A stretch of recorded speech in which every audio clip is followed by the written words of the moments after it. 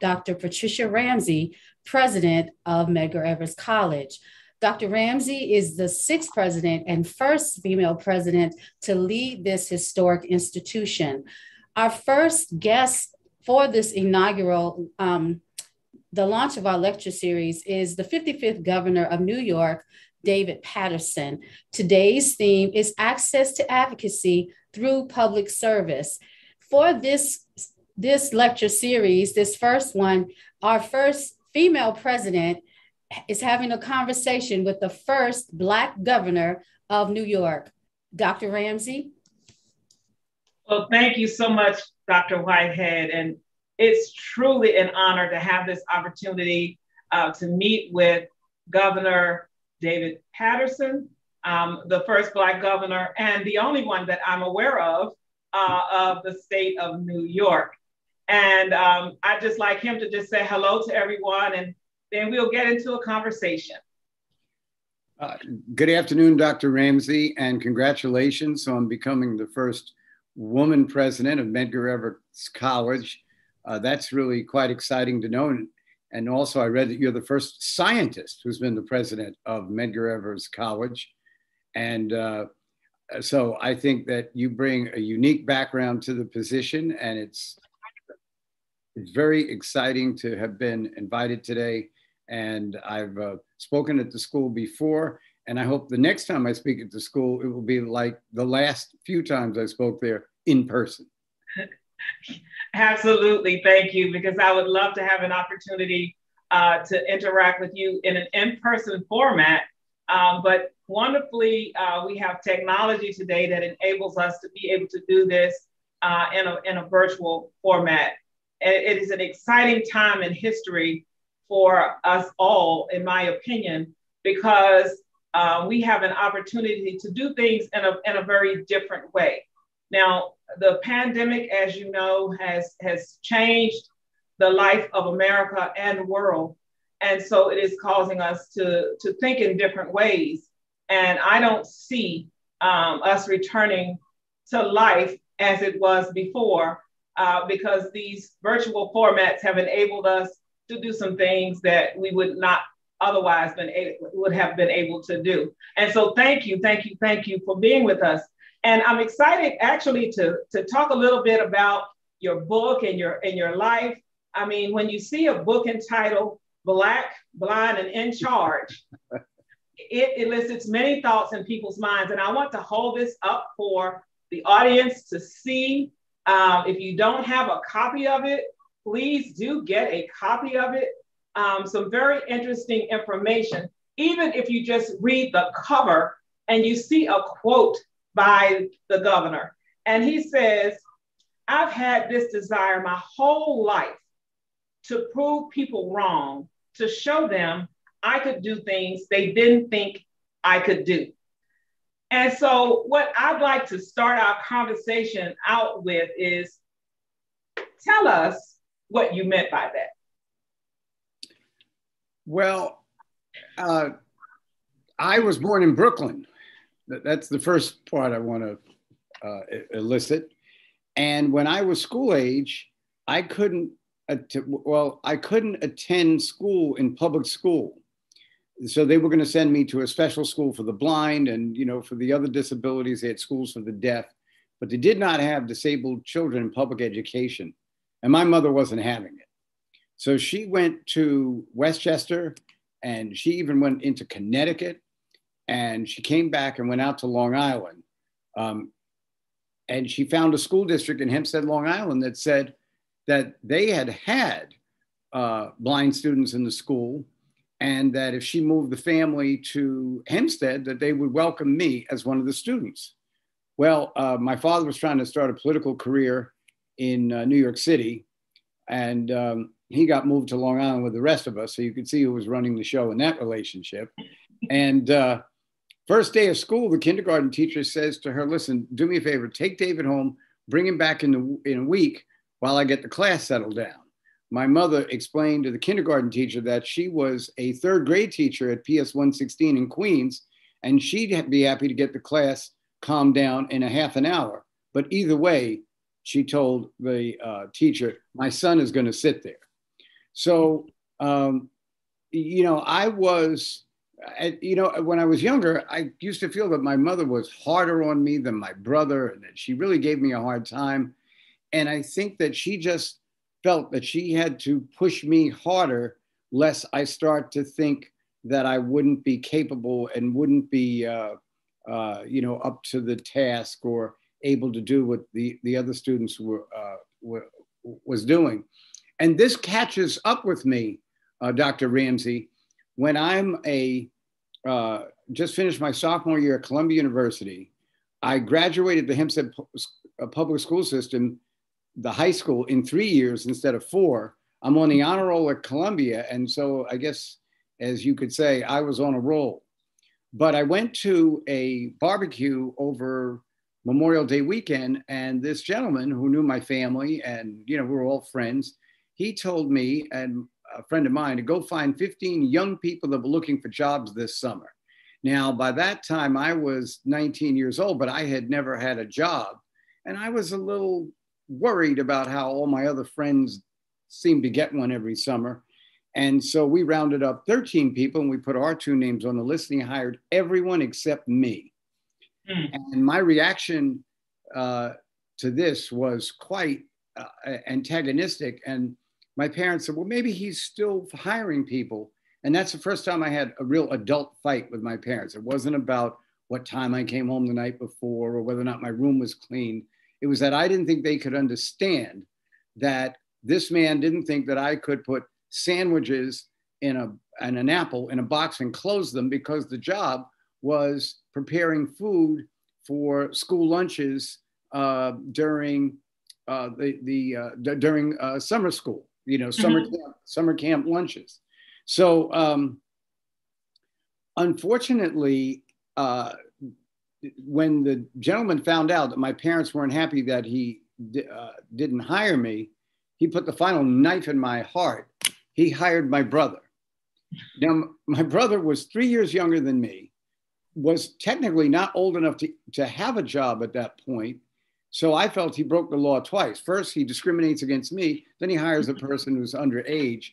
And I went back to Columbia University and couldn't pick up a book.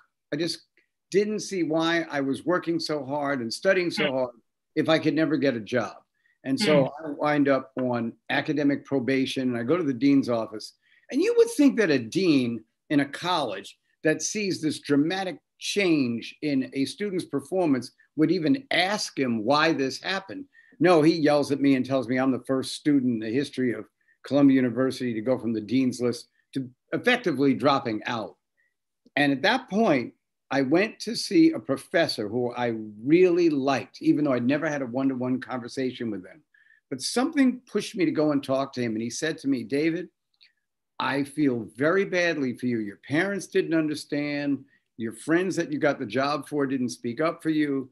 Your brother took the job that you should have gotten. And, all these things happen. But I didn't hear anywhere in this story that you stood up for yourself. Why didn't you put a sign on that man's building that saying something like, this company discriminates against the blind, and call up the local newspaper? I'll bet somebody would have talked to you then. And he said to me, what I'm going to do is I'm going to go to the dean's office for you. We're going to wipe out your last semester. I promise you. We're not going to give you your money back, but we're going to wipe out your last semester. And you're going to go away for a year, and then you can come back. So I said to him, well, what am I supposed to do when I go away? And he said, go find a job. That seems to be the thing that interests you the most these days. Prove to yourself that you can find one. But this time, when someone tries to stop you, stand up to them. So I went to work for a place called Municipal Credit Union. I actually had so much fun working there. I stayed there 2 years. And I came back to Columbia University. And as they say, the stone the builder refused became the governor of the state of New York. How about that? How about that? So you proved them wrong in many ways. But I think that it's very interesting, the piece that you said about the dean saying, well, you didn't stand up for yourself. And so here you are, you not only learn to stand up for yourself, but learn to stand up for others. So, and I heard you speak about your mom, and very strong. I have no doubt of it, just listening to what you shared. But in your book, you speak about your dad. You didn't speak much about him. You did speak a little bit about him then. But tell me, as it relates to your dad, can you tell me how he may have influenced some of your decisions? Well, I think because my mom was pushing so hard for me to do these things, my dad assumed the figure of the warmer, like the one who would give you a hug. And you know, I remember I got a bad report card once, and I just was fearing when he came home. And he came in and he said to me, listen, this is way below what you're capable of doing. We have to sit and discuss why you're not getting the work done. And that's how we're going to turn it around. So he had a unique capacity to know when to be critical and when not to be. He was the person that, you know, if you did something wrong, you didn't get yelled at by him. He just quietly explained in a very warm way what was wrong. He would wait until you're like on top of the world to be critical. So when I become the minority leader of the New York State Senate, I give an 18-minute speech, and the crowd is cheering wildly. And he walks up to me and he says, you know, by the way, during the speech, you used the word appraise when you meant a prize. I said, this is your takeaway from coming to see me sworn in as minority leader today? And he says, yeah, I just thought I'd tell you about it. I said, well, I'd like to apprise you of the fact that you are a jerk. You know, in other words, when he gave you a hard time, it's when he knew you could take it. When he felt, and I saw him do this with other people, that they were unsure of themselves or having difficulty, he wanted to be the person to make them feel welcome. And what I would say is that that sort of conduct was why when the teacher said to me, you didn't stand up for yourself. And when I was able to come back to the school and graduate, I realized that a lot of other people may not have had that voice talking to them at that time, or they may not have had the family support that I had. And I decided, that was when I decided I wanted to go into public service, because I wanted to do for other people what was done for me. Great, thank you. And that brings me to the question, and you actually, I was thinking in my mind as you spoke about the public service, because of course I understand that your dad was a part of the Gang of Four, if you will, and so of course former Mayor Dinkins and former Congressman, well, he was Congressman at Charles Rangel and Mr. Percy Sutton, and your dad, of course. So my question that I had before you mentioned about public service, what did that Gang of Four, what influence did they have? Because I'm sure they all played very different roles.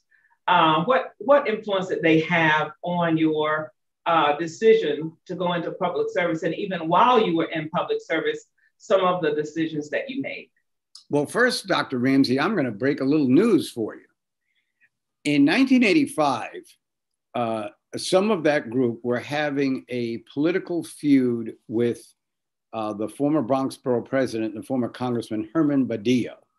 And it led to a kind of split between the Black and Puerto Rican communities, which usually were on the same side of things. And it had to do with the fact that Herman Badillo felt that Percy Sutton had interfered with his chance to become mayor of New York by running against him in 1973. So his way of returning the favor was to run against Percy Sutton when he ran for mayor in 1977. So basically twice they each made each other lose. So this feud is getting larger and larger, and Badillo thought he was going to get the support of a group called the Coalition, I can't exactly remember, the Coalition for a Better New York, which was an African-American group. And he thought he was going to get the nomination. And instead, the nomination was given to a Manhattan assemblyman who was also the county leader named Denny Farrell. Herman Badillo then said in the newspaper it was a gang of four who stopped him. But he meant Charles Rangel, Percy Sutton, Basil Paterson, and Denny Farrell. Actually, he didn't mean Sutton. He meant, but that was the four people he was talking about. But because the Sutton and Paterson and Rangel and Dinkins sort of just the way they interacted with each other, it was always assumed that that the comment was meant for them. And eventually, like a lot of things, it starts out where you're denigrating someone, but then in the end, you are actually complimenting them because they embraced the term the Gang of Four. And I think the reason that they were so successful is they were not afraid to stand up and speak the truth to power. I think that was basically it. I would say that Percy Sutton was the soul of the group. He had a standard of how he thought people should conduct themselves when they're advocating. I would say that Charles Rangel was kind of the mind of the group. He was the one that always had the ideas about economic development and healthcare and a House Select Committee on Narcotics and Abuse, which he founded. I think that my father was kind of like the conscience of the group. He always seemed to be taking what the others had suggested and putting it in a way that their advocacy could be fulfilled. And I think that David Dinkins was really the symbol of the group because he was really embodied just the whole idea of how to be a gentleman and speak out at the same time. And that's why they all gathered around him to make him the mayor of the city of New York. So I think that's why they're all remembered so fondly. Well, I'm thinking now about related, very, very related. I'm thinking now about reading where there was going to be a big rally, if you will, and a lot of celebrity types might have been in the crowd, and you were I believe a young senator, if I'm remembering correctly, and you were there, and there was this guest that no one knew was going to be there. Muhammad Ali. Can you just tell me about that? Well, it was a march to protest the conditions in South Africa. I had been a state senator for 3 months, so I'm very junior, and I'm trying to be respectful of the legislators who've been there before. And they all go over to meet Muhammad Ali, and the staff member who usually accompanied me was not with me that day. An intern was, and he lost me in the crowd. So I'm in the crowd by myself. And they said to Muhammad Ali, "Oh, go meet the new state senator. He's the third youngest state senator ever elected." And Muhammad Ali comes over and he says, "How are you?" And he shook my hand and I said, "I'm fine, nice to meet you." And I walked right past him. Oh, Muhammad Ali turns to the other elected officials and he says, "Well, I can see why you politicians are so out of touch. This guy over here doesn't even know who I am." And so David Dinkins, who had just been elected borough president, tells Muhammad Ali about my legal blindness.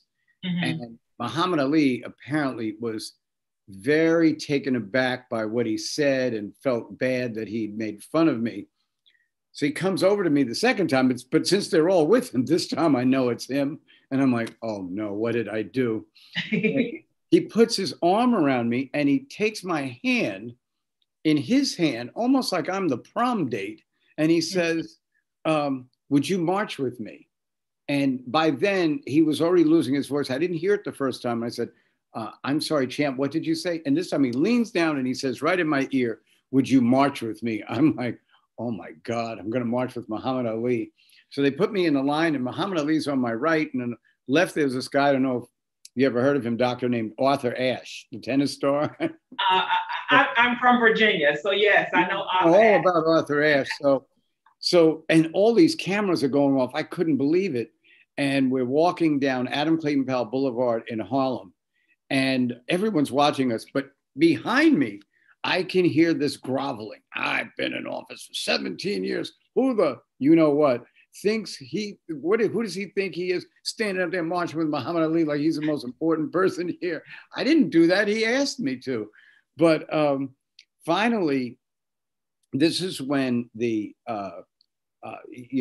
illness had started to get to Muhammad Ali, where he had his arm around me. He was now leaning on me, and I'm staggering because at the time he must have weighed about 270, 280 pounds, and I weighed about 145 pounds soaking wet. And I'm trying to hold him up, and I'm feeling like I'm turning different colors because it's just so hard to do this. And we get down to right where Central Park is, and his people realize he won't be able to walk through the terrain in the park. You know, it was a flat street, and they take him out of the, they take him away. When they take him away, I almost fall down. I'm so tired. And one of them grabs my arm and he says, was he too much for you? And I looked at the guy, and Muhammad Ali is looking at me, and I said, well, he was too much for Sonny Liston. He was too much for George Foreman. He was too much for Joe Frazier. Of course he was too much for me. And I love it. Started laughing and got in his car and waved and closed the door. And I thought, my life could end right here. I made Muhammad Ali laugh. Like, to me, that was the greatest thing I'd ever done. And that shows how quick-witted you are, because that was so great, because sometimes people try to make things negative. And so what you did was really show him to be the champ that he truly was. And so I think that's just commendable. And so when you think about, because you were walking there with Muhammad Ali, you were feeling that pressure of the weight as he was leaning on you. And so as I think about that, I think about challenges and how you deal with challenges. What would you say during all of your political career, what would be the most challenging time that you had? I think the most challenging time was the beginning of the last year when I was governor. And there was some sort of meeting between some business leaders and a potential candidate against me. And they sent me this message back that they really thought that I should not run for re-election, and that if I didn't run, they'd like to help, me in my career as I move forward. And I told them I am running. And I had lived 55 and a half years up to that point and never was accused of anything. But in the next 2 months, I got accused of everything. And it was so obviously coordinated, and I was able to beat all the charges, but I knew I couldn't govern the state, run for office, and face the accusations at the same time. So I had to make the announcement that I was not going to seek re-election. And I think that didn't go over well with a lot of people who supported me. But I really, honestly could say that if I had tried to run for election, I'd have gotten indicted for something. I don't know what it would have been, but they would have found a reason. And the anxiety and the frustration of that time, I was able to fight through it.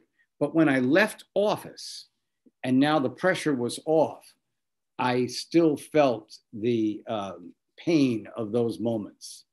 And, sometimes, oddly enough, I was talking to someone who had told me I was going to become governor before I was.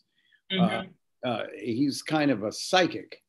And he doesn't even read people. He just is psychic. And I said to him, why am I going through this? And he said, sometimes God asks us to walk through a storm. You've walked through the storm is over, now move on. And when he said that, I was able to do that. What you just shared is interesting, because I was just thinking about social justice, and really when you said yes, they would have indicted me on something, I don't know what it would have been, and the lecture series that we're doing here today is decoding social justice, because as you know, Medgar Evers College is named after a great civil rights leader, Medgar Wiley Evers. And so as an institution, we have social justice in our DNA. And what I'd like to hear from you is, what does social justice, what does that mean to you?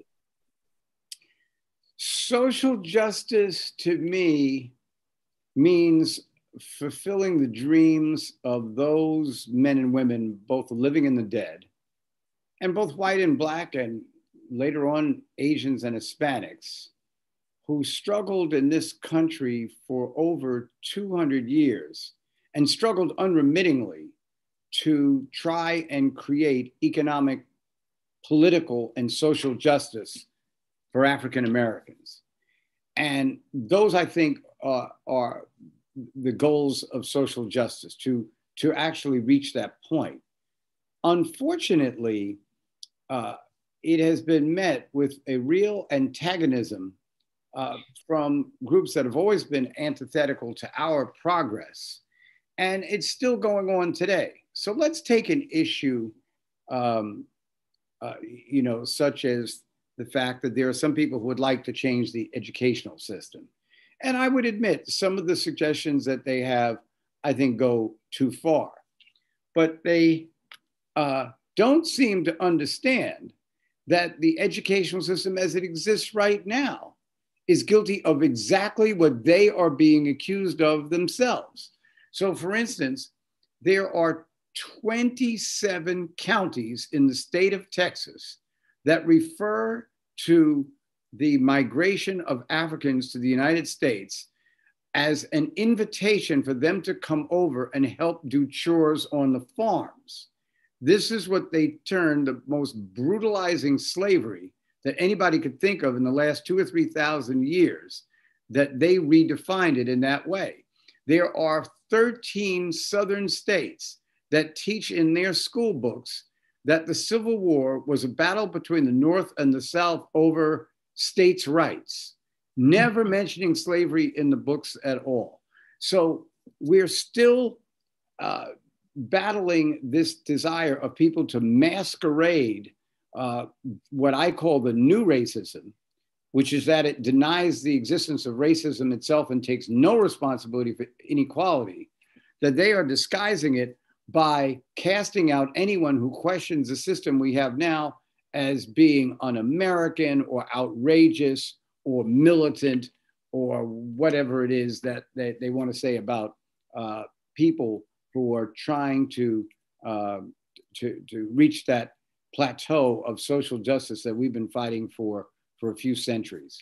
So that's what it actually means to me, in the midst of just the rewriting of history, the misguided impression of things that were actually going on, and sometimes the outright denial of tragedies that killed many people in the name of perpetuating racism. Yeah, the last few years has really, I think, brought to surface things that we have known for years. Those of us who have had experiences with dealing with what we would call biases in the system that people don't even recognize until they themselves have to experience those biases. As you know, for example, with the marijuana and the fact that most of the people who were put in jail or in prison for marijuana were Black and brown people. And now states are looking at legalization. And so Medgar Evers College is the first institution in CUNY to offer an academic program in cannabis education. And so we're looking at it from various perspectives. We have two professors, one in business and one in chemistry and environmental sciences department. Her area is chemistry, that actually are the lead faculty on this. And we started our first course this past fall. What advice would you give to us as it relates to how we approach this whole idea of cannabis education, and how can what we do impact the community in a positive way? What advice could you give us regarding that cannabis education program? Well, first of all, I knew before you said it, but I'm delighted to hear that Medgar Evers is thinking 5 to 10 years down the road by setting up the curriculum that could actually empower people to step right in and start operating businesses or sales of the product, or working in the field involving medical marijuana. What happened in New York is, I think, a crying shame. They decided to give 10 companies a runway, 2 years that they could operate. They would have licenses, and then they would use the taxes that they paid to spread it around and start to help other companies. Of the 10 companies, 8 of them were owned by white males. One was owned by a white female, and the last one was owned by a group of people in Syracuse who were African American. Within 6 months, one of the 8 white male companies bought out the Syracuse company. And so now you had 9 companies, all of them white. And they had their lobbyists, you know, the state, people lobbying before the state were saying, oh, but we're going to get all their taxes to start the other businesses. But by the time the other businesses had started, they would have created basically a monopoly, which is the biggest problem we have with minority and women's business owners right now. They could do the work, but they can't get the contracts because they're not as big as the other companies. So I think that we have to move away from apprenticeships into partnerships, and that we've got to insist on it. One of the saddest moments in my life was in 2017. I went to an event in Albany during the Black, Puerto Rican, and Hispanic and Asian weekend. And when I walked around and I saw people, and people came up and they remembered me and I remembered them, I didn't see one person that I didn't know before, because these programs had missed the mark that we intended when we founded them, when we totally reorganized the MWBE program in 2008 after it had been destroyed by Governor Pataki. It was originally started by Governor Mario Cuomo, who had a good program there. So my answer to the question is, there's got to be vigilance when these little deals get made that actually thwart the attempt of our community to share in the resources and also the rewards of strong business. Yeah, thank you. And that when I came here to Medgar Evers May of last year, I had the privilege of sitting, chairing the council where that program was presented, and was glad to support it because it's typically our communities who are the last to get in on any industry, and to see Medgar Evers College be the first in CUNY to have a program, I was just very, very supportive of it. Of course, it doesn't hurt that I'm a botanist and have done a lot of work in research looking at the impact of plant extracts on the microorganisms. But one of the things that we want to do with the program, in addition to the side of a formal getting a formal degree with a minor, is to also have opportunity for people in the community to get certificates so that they can then go to these various industries and have the training that's needed. And many times people think about growing or dispensing, but there's so many other aspects that we could be involved in. And so one of the things you mentioned about maybe we need to have more people coming together as partners that we can just leverage more. And so that's one of the things we're looking at partners.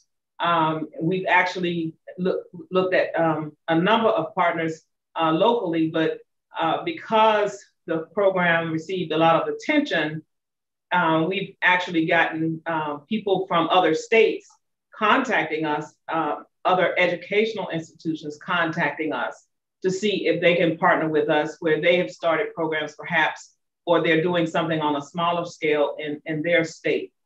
But we would really love to see people who have had the misfortune of having to go into the system, into the penal institutions, if you will. We would love to be able to see them be able to benefit because their lives have been snuffed away for some years. And now many of them are able to get out to educate the community so that then we can help to uplift the community economically. And that really is a part of our social justice mission here at Medgar Evers College. And so I just wanted to get your take on that because of course, anything that's new, people always have a lot of questions, and some people are a little bit concerned. Some people have things that they say under their breath or to others and not say to you. And so I appreciate this because we had an opportunity for you to share with us publicly. We are nearing the end of our time. So what I'd like to find out is there anything that you would like to share with us this evening that we haven't spoken about, because you have had so many experiences and we just love to hear whatever it is that you would like to say at this time. Well, I'm just going to tell a little story since it is Black History Month, and this is a Black history story. And it has to do with a famous jazz singer whose name was Bessie Smith. And she was one of the two real popular African-American women jazz singers back in the 30s, 40s, that era. The other singer being Billie Holiday. Well, Doctor, do you know the story about Bessie Smith's demise? Do you happen to know how she passed away? I do not. Okay. Well, the commonly believed story is that Bessie Smith was in a car accident and was refused admission by a white hospital in, I believe, the state of Georgia. And that's always been what people thought. And it was, very angering that this big star couldn't get into a hospital. Her arm was hanging out of the passenger's window and was hit by another car. So her arm was, severely injured, and she basically bled to death. Mm-hmm. So finally, I read in the biography of Bessie Smith, written by a man named Chris Albertson, and I read this 40 years ago, that's not what happened. What happened was Bessie Smith was in a car accident. A doctor showed up. He had a brand new car. He was afraid that she would bleed all over his car if they put her in the car. And he said, just find someone to get her to the hospital and we'll try to save her. They did get her to the hospital. They tried to save her, but they couldn't. The family obviously was very angry that the doctor didn't let them use his car because they could have gotten there earlier, but that's anger at an individual. He didn't want to do that. The story came from the record company. The record company wrote that on her albums to antagonize the Black community who were her biggest fans. Billie Holiday had more of a diverse audience. Most of Bessie Smith's real fans that came to her concerts and bought her albums were Black. And the Bessie Smith's records went to the top of the charts because people thought they were supporting her by buying the albums when all they were doing was supporting the people who owned the record company who were of a different hue. So I say this just to make this point. Throughout the history of this country, there's been this same antagonism, forgetting the fact that African Americans held the first Memorial Day celebration on May 1st, 1865, then copied by the Southern whites. And by the time they had a national Memorial Day, they forgot about the Black people from Charleston, South Carolina, who held the first Memorial Day. So the great thing about African American History Month is this time we get to tell the real story. And it isn't just the history of Black people in America, it's the history of America itself. So every time that we go over these incidents and situations that came up, I'm just so happy that we're doing it now. And some of the great secrets have come to historic fruition because of the hard work of researchers like yourself, Dr. Ramsey. And so I couldn't be more happy than to have been invited today. Well, thank you so much. I so appreciate having this time with you and mentioning what you did about the history and about the story of Bessie Smith. Just the thing that people don't seem to understand is if you don't know history, you're apt to repeat some of the things that were done in the past that you could have learned from.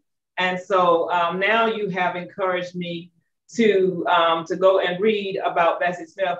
Why? Because I knew Bessie Smith was because when I was at another institution, they would always do Arts Week, and they said, we need you to sing this song because we didn't think that the student's voice was sultry enough.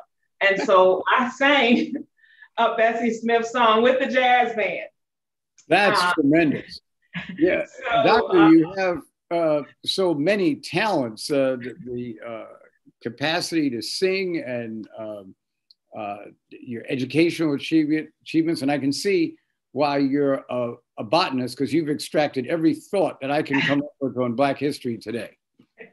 Well, thank you so much. Thank you. This is our guest, our former governor of the state of New York, the first Black governor of the state. And we have had an enjoyable time speaking with him this afternoon, soon to be evening.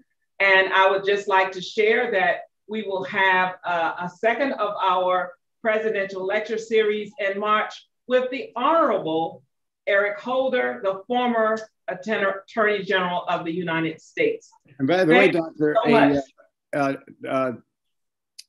Eric Holder is an old classmate of mine from Columbia University. Wow.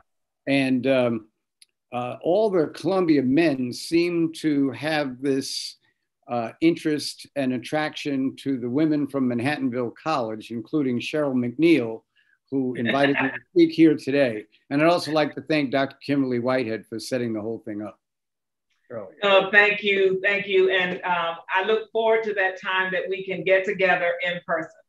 And thanks to our listening audience, and we appreciate your participation today. Thank you.